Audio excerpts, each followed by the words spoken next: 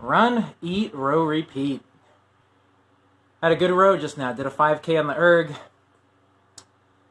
I was going for a 2-minute split to start out for the first 1,000. Average for 500 meter, and every 1,000 meters drop 1 second split for the 500 meter average, and I did it. What was it, 1934? The time really didn't matter. I just wanted to get those splits consistent, and the whole way down, go faster as you're proceeding. I had meetings all day today. Wanted to get some food in. There was no way I was going to get this done unless I ate something, so I had some oatmeal and an apple about an hour and a half, 2 hours ago. Carried me through.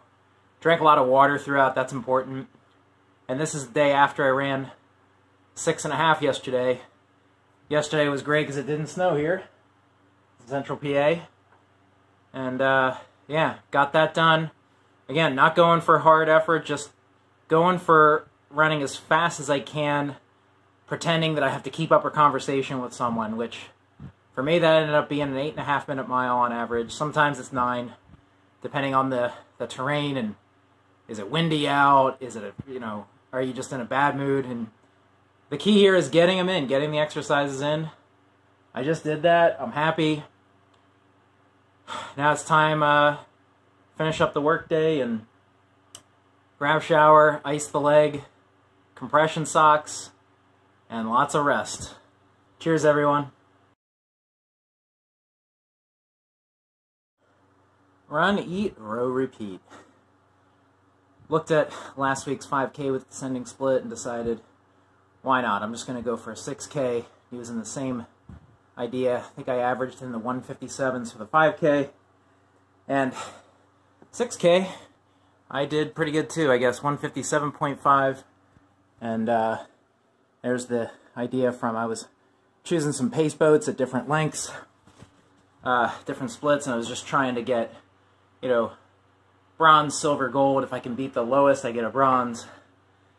If I could beat the second, I get a silver. If I beat the best, I get a gold. And after enough of this, you kind of know what you should be able to do and what could be a stretch goal. In worst case, if I lost to that good split, then I still completed the workout. I still did it. I got my sweat in. So that's what it's all about. For anyone using the Concept 2, this is the RowPro app.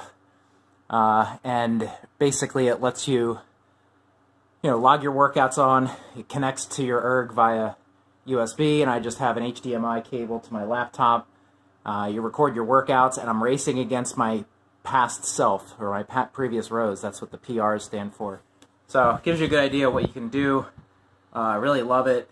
It's just a one-time fee. You don't have to pay any monthly fees for it. All from Concept 2, and it's a good way to get in there. And like I said, I even if I failed at getting that really good previous row, I still beat 1 or 2, or even if I lost to all 3, I at least completed the row, got my sweat in, and I'm ready for the rest of the day. Take care, everyone.